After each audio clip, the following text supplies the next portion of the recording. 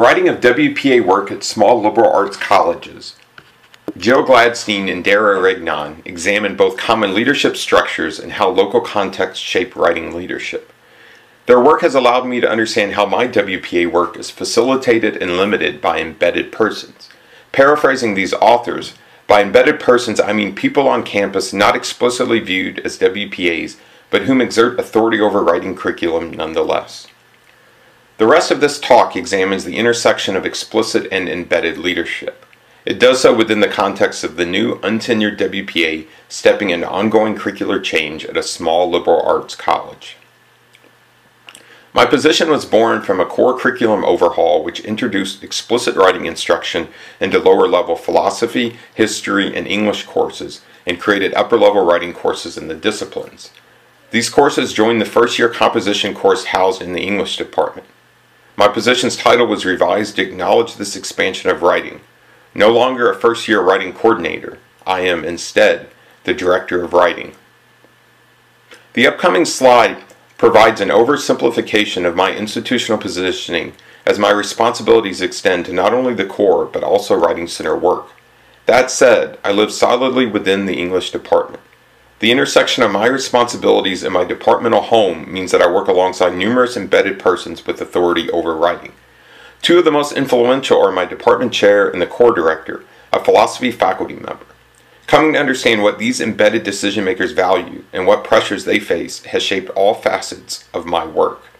So while my job description includes many different tasks, one such task is to negotiate among these various constituents. What have I learned during my first 2 years? Much of what I've learned relates to what Raymond Williams calls tradition as an active shaping force.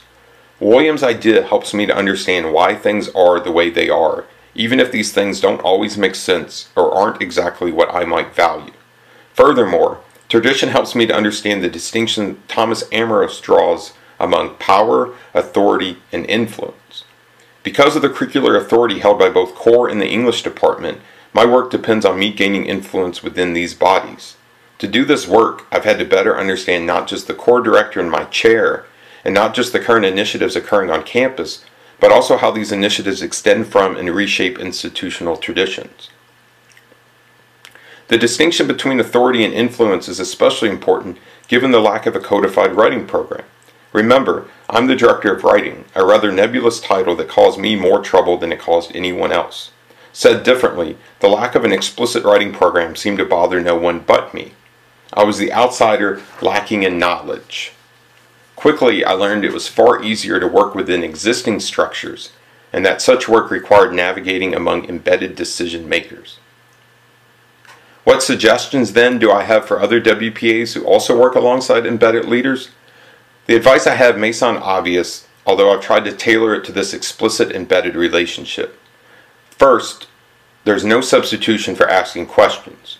Remember, much of what you are walking into has roots in decisions, processes, and values that predate you. Furthermore, this information may not be explicitly available to you. Questions allow you to learn about local contexts and to gain knowledge about embedded decision makers. Asking questions also allows you to come to understand what different constituents value, including members of your own department. While my work overlaps numerous programs and departments, my departmental colleagues privilege my English affiliation. Given my department's large size, I found it valuable to develop an unofficial support system both inside and outside the department. I've been particularly aided by colleagues who have prior experience working with the embedded decision makers with whom I regularly interact. The active traditions shaping my WPA work have taught me to privilege the living context. By living context, I mean the human engagements that bring curriculum to life. The transition from graduate school to a small liberal arts college forces new WPAs to understand how people, including embedded leaders, may not share your disciplinary knowledge and values. As gaining influence depends on utilizing the authority held by these persons, learning how to engage them is vital.